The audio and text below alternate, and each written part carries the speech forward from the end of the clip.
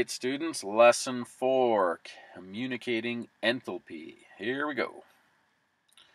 We're going to write balanced equations. We're going to use and interpret delta H notation to calculate energy changes in chemical reactions. And we will analyze and label energy diagrams of chemical reactions, including reactants, products, and enthalpy change. Okay, here we go. Now, there's going to be some symbols you're going to see. So these are all just delta HMs, molar enthalpies. And you might see some other little subscripts. C would be for combustion, F would be for formation. Generically, for any reaction, we could just plug in R, reaction. So, this is clearly a combustion. Hydrocarbon burning. So that's what C would be. Formation means formed from its elements. This is compound, element, compound, compound. Formation is distinctly element, element, compound. Formed from its elements. And this is photosynthesis. How do we classify that one? Well, let's say we didn't know. We can just plug in an R, reaction. Anyway, so if you see those symbols, that's what they mean. Now, there are 4 ways to communicate enthalpy. Now, I gotta make sure you understand something very critical here. Consider the following. Let's say 2 moles of methanol gives off 1451.8 kilojoules when it burns. So here's what that reaction would look like. You'd have to balance this. This one's been done for you. 2 ethanols plus 3 oxygens makes 2 CO2s, 4 H2Os. That gives off 1451.8 kilojoules. So let's say 2 moles of methanol is kind of like 2 logs on a fire. Okay. Now, what would happen if I got rid of one of those logs? I picked it up and I just chucked it out into the woods. Don't do that, it'll start a forest fire. Picked it up and chucked it out somewhere. Okay, now I would have 1 log left. How much heat would 1 log give off if 2 logs gave off 200 kilojoules? Yeah, 1 log would give off half as much. And so we can do that with chemical reactions. We can look at a reaction and we can say, all right, if I have that whole equation starts with a 2, I got 2 and then 3, 2, 4. If I divide this by 2 to get 1 methanol, I could divide the heat by 2, just like throwing 1 log out. Okay. Now, what I do to one thing in a reaction, I got to do to all of them. So here's what my reaction would look like. 2 gives off 1451.8. If I just burn 1 methanol, everything has been divided by 2. 2 divided by 2 is 1. 3 over 2 is 3 over 2, or 1.5. 2 over 2 is 1. 4 over 2 is 2. 1451.8 divided by 2 is 725.9. So we can do that in this unit. We can take a reaction and double it. We can take a reaction and cut it in half. Or we can take a reaction and triple it. We're going to do lots of different things. Okay. So, now, we're going to say the same thing 4 different ways. So we're going to start with this. Here is something we want to communicate. Okay, we want to communicate this. Kind of like, I always use this example. It'd be kind of like in Valentine's Day. People communicate love in very different ways. Some people send flowers. That's the first way to communicate love. Some people send a card. That's another way to communicate love. Some people will take somebody out to dinner. That's another way to communicate love. All we're doing today is communicating heat 4 different ways. Way number 1 is called molar enthalpy, which you already know about. This is for 1 mole of a specific substance. Here's what it looks like. We just express or say that delta HM equals some value, but it has to be over a mole because that's what molar means. You're chemistry students, you know molar mass means grams per mole. Well, molar enthalpy is joules or kilojoules per mole. So, here's an example. Write the molar enthalpy of combustion of 1 mole of methanol. Well, this has 2 methanols. I just want 1. So I'm going to have to divide that by 2. I'm going to have to divide everything by 2, and now I know my molar enthalpy. My molar enthalpy is I take 1 methanol, I burn it, I burn my 1 methanol, and I give off negative 725.9 kilojoules per 1 mole. This says the same thing as this. It's the same thing. Because you can look at that and say, okay, when methanol burns, and then you have to think in your mind what the reaction is. Okay, it's this reaction, CH3OH plus O2 makes CO2 water, gives off 725.9. Okay, so that's the first way to communicate that.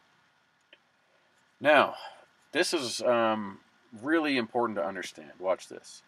When I first show this, students then think, oh, well, it's 725.9 for methanol, but what about the oxygen and the CO2 in the water? What are their numbers?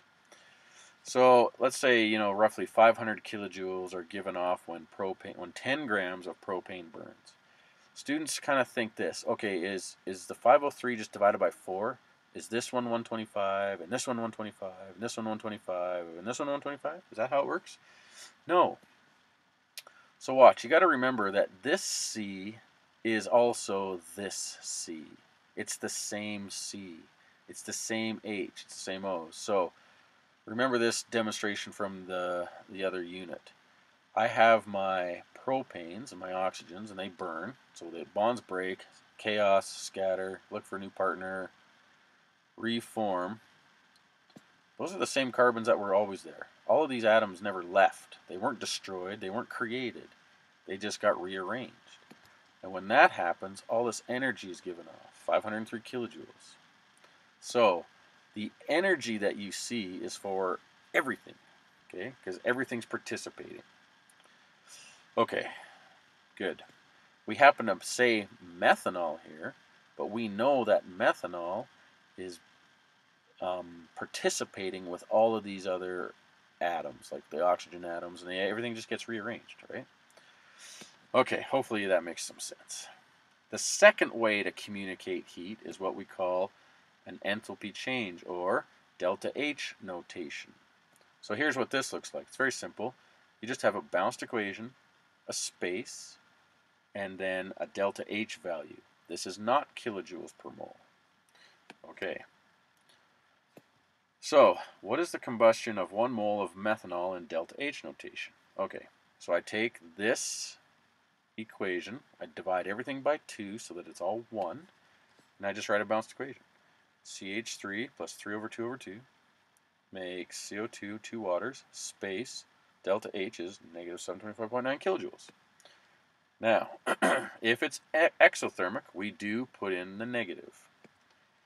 If it was endothermic, we would use a positive or just not put the positive in, and we would know you mean positive.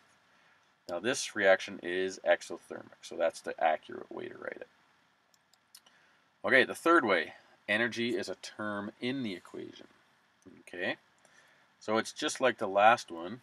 It's just like this one, except I just put the heat either here, or I put the heat over here, the value over here.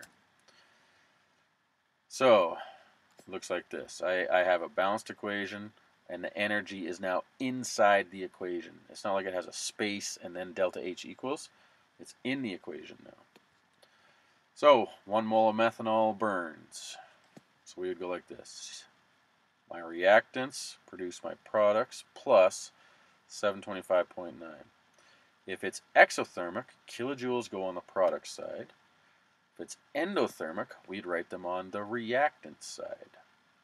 Now, this reaction is definitely exothermic, so we have to write it like this. You will never put negative values in method number 3, okay? It's just plus this energy. And when it's on that side, it means negative. It means release. When it's on this side, it means absorb or endothermic. Exothermic, endothermic. But you don't put the negatives in. Okay, method number 4 is a potential energy diagram. So, you'll be given an equation, be given a delta H value, and then you need to put it in a diagram. If we have a negative value, our graph goes down. If we have a positive value, our graph goes up. So here's how this works. We have energy potential in kilojoules over here. The bottom isn't time. We call it reaction coordinate. And then reactants go on the first line. Products go on the second line. And our delta H value we put in here like so. Now, I have both axes labeled. I put in my reactants, I put in my products, I put in my delta H, and that delta H means the difference between here and here, that's how much was given off. 601.6 kilojoules were released. Go down means release, exothermic, in this reaction. There, and that's saying the exact same thing that we said in the other three. Okay, so this is if this was an endothermic reaction, it would look like this. The graph would go up. Okay, but it's not. It's exothermic. It looks like this. So, what would it look like for our equation? Draw the potential energy diagram for the combustion of 1 mole of methanol. Okay, well, it would look like this. Energy potential, reaction coordinates, reactants here, products here, change in heat, the difference between here and here, negative 725.9 kilojoules. Okay, here is one for you to try. Photosynthesis is an endothermic reaction which absorbs 2802.5 kilojoules of energy. Express this 4 ways. Express molar enthalpy for CO2. All right, so we want to say this. This is our message. This is our love poem. We want to say it 4 different ways. Okay, so how would you start this? Well, if you're stuck, that's the little trick I put in here. You got to bounce the equation first. So you've got to know what photosynthesis is. Oh, yeah, that's what it is. Okay, so it's that, plus kilojoules of some kind go here and or produce products, glucose and oxygen. This value is 2802.5. Now, say that 4 different ways. First way, we want to do molar enthalpy for CO2. There's our CO2, but I got 6 logs in my fire.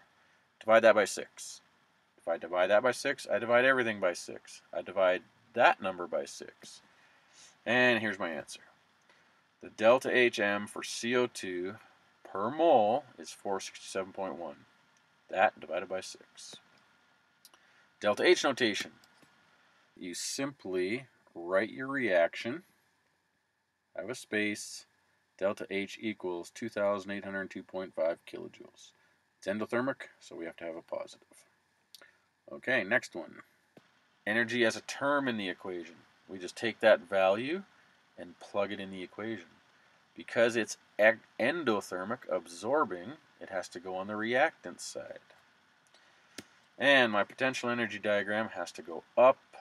I label both axes, reactants, products, delta H value. Okay, perfect. Okay, that's it. We are done.